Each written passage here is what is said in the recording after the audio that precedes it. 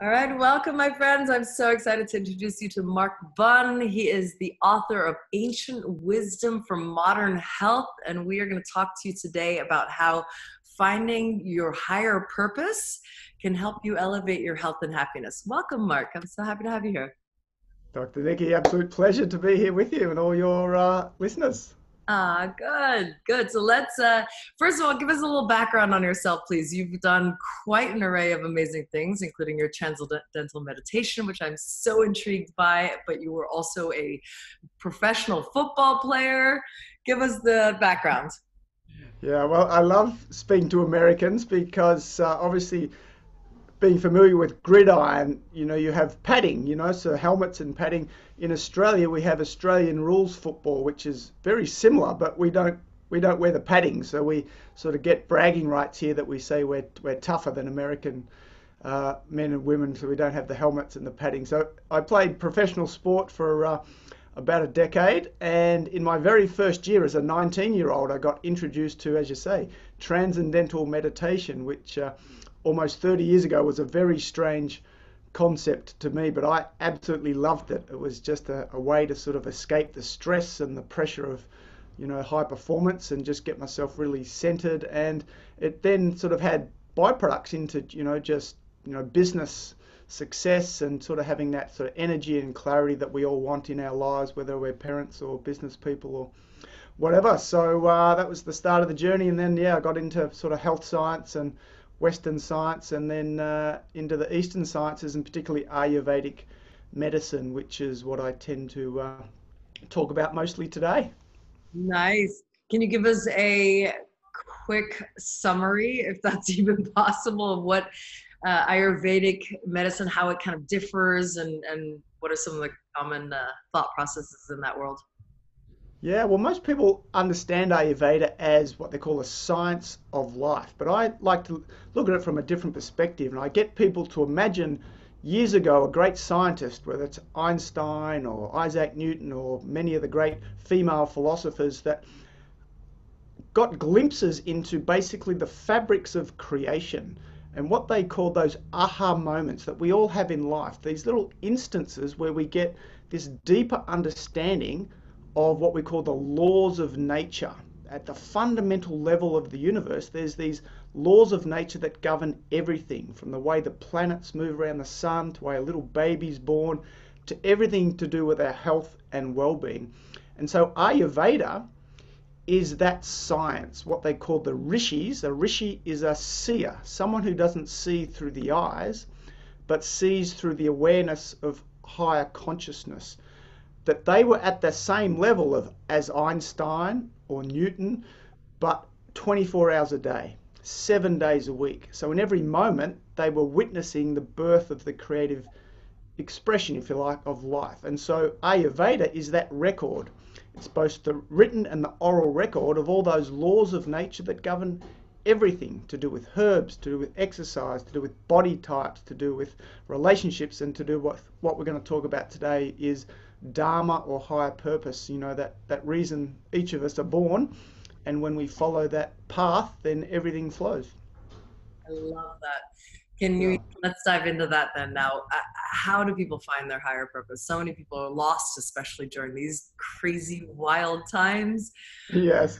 right? So I believe that a lot of, especially our society, we're kind of put into a box of how our life is supposed to go. We're pick this career for the rest of our lives, maybe this relationship, and get married, have babies. Um, but that may not be our higher purpose, right? Correct. Yes. And Yeah. yeah. And it's really good to acknowledge, firstly, that finding what Ayurveda or Vedic science would call our dharma. Dharma comes from the word dri, which is to uphold. It's like the foundation of our life. The analogy I use, it's like a river.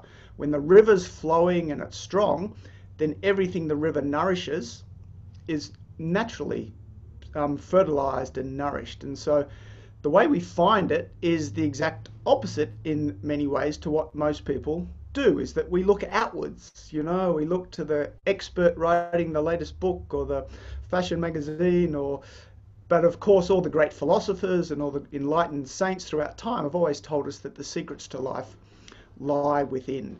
And so the challenge for most people is extracting themselves from their everyday, as you said, busy, frantic life, whether they're a parent or a businesswoman, whatever it is, and just getting that silence.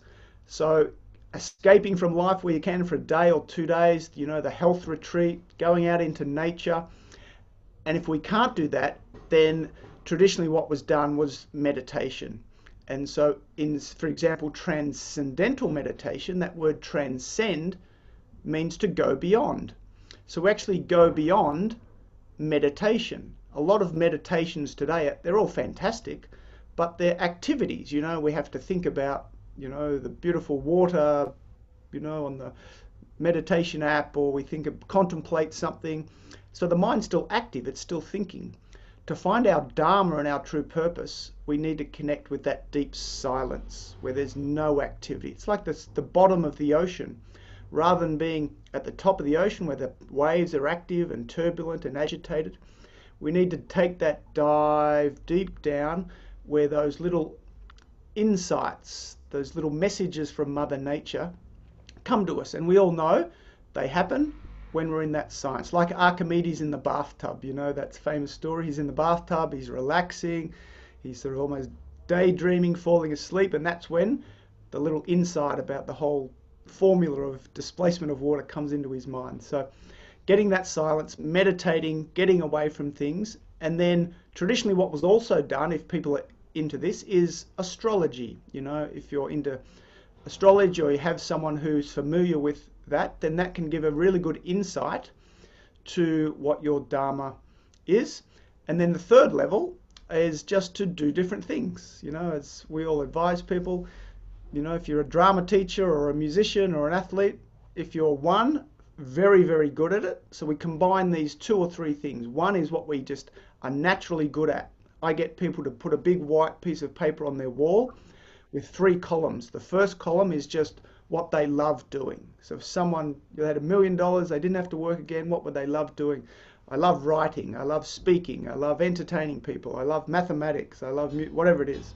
Second column, what are you naturally good at? What would Nikki, what would people say that you are just brilliant at? And you, from your side, you do it easily, you flow, time flies, you don't have to be paid to do it, you're just brilliant at it without trying. That's number 2. And then what you do is you circle what's in both columns. So if playing the violin is something you're just naturally good at and you love doing it, it gets circled. If telling jokes and making people laugh is in both columns, you would circle that. And so that's the foundation of your dharma. And then the third column is who. Who are you naturally drawn to helping? Because dharma is service. We're here, not just passion. We often think of passion in a Western sense, follow your passion. Passion is half of the formula from a Vedic perspective. The other half is service. That idea of serving other people. What unique role were you put on this planet by the divine creator, whoever that is, to do? And so do you just naturally have an affinity for high-performing business people, or with athletes, or with single mothers, or with the disadvantaged, or with the homeless, or young children? And that's your 3. So you combine those 3 and just find what you can be really good at. And as Tim Ferriss would say, how can you not be replaced? If you can't be replaced by someone else, then that's a really good indicator that you're doing your dharma. I love that. What a great tool. Thank you for those 3. That's perfect. I mean, that will lead to such clarity for so many people. I love it. Thank you. Wonderful. So, and then that of course leads to your overall health, because you're also happiness, you're in service. You don't feel like you're weighed down by this job because you love every moment of what you're doing, because you're in alignment with your purpose and passion. I love it. Wonderful. Are there tips in terms of the Ayurvedic chart and system of living healthier and happier? Yes, well, the last chapter of my next book, which is a follow-up to the first Ancient Wisdom for Modern Health book, the last chapter is called The Tree of Life, and it's basically a visual representation of your exact question, that We imagine each tree lying underground is the roots. So we can't actually see the roots with our eyes, but we know that nourishing the roots, as Maharishi Mahesh Yogi would say, we water the roots to enjoy the fruits. And so what we can't see, of course, is the spiritual consciousness. So that's where the meditation, the spiritual practices are primary. They're most important for happiness and health. And then the trunk of the tree is obviously the basis of all the branches and leaves and the flowers. So the trunk represents what we just discussed, our dharma, doing that activity, our vocation that serves others based on our natural talents and skill sets. And the second part of the trunk is our emotional health. The first chapter in the first book was to nourish the heart before we nourish the body. And you would know, Nikki, very well that many people today, we think of health as good food, exercise, which are obviously very important, but we know unless the heart is nourished and happy, then we can eat the best food in the world and we still struggle to maintain good health. And so from there we have all the different branches. So you can imagine 8 or 10 or 12 branches coming out from the tree, and there are all our individual aspects of health, good diet, exercise, environmental factors. In Ayurveda, what they call the daily and seasonal routines, which is, that there's a daily flow to life. There's a certain time of day when we digest food the best. There's time to eliminate wastes, time to do creative pursuits more than others. So it's like riding a wave on the ocean. The surfer who catches the wave at the right time, it's enjoyable, it's blissful, it's fun. The surfer who tries to catch the wave at the wrong time, the wave comes down and crashes on their head. It's hard work, mouthful of water, bloody surfing, never going to do this again. And Ayurveda says that life is exactly this. It's all timing. There's daily, monthly, seasonal, lifetime cycles that if we understand them and live in tune with them, that's where life flows. And that's the beauty of it. Yeah. Yeah, it's like the Ayurvedic clock is one that's really fascinating to look up. I found it, and it's incredible how we go against it, and then we our energy just drops, plummets when you're not in alignment with that clock. Correct. Yeah. So, how can people find you? How can they buy your latest book? Yeah. So Amazon is probably best for the book, Ancient Wisdom for Modern Health. And then the second book will be out hopefully early next year, as well as another book on transcendence, what we discussed about this idea of transcending and TM.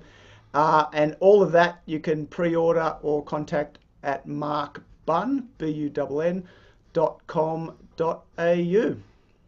Wonderful. And then your Instagram handle? Are you gonna do something Yeah. on Instagram or Facebook? Instagram is Mark Bunn Health. Mark Bunn Health.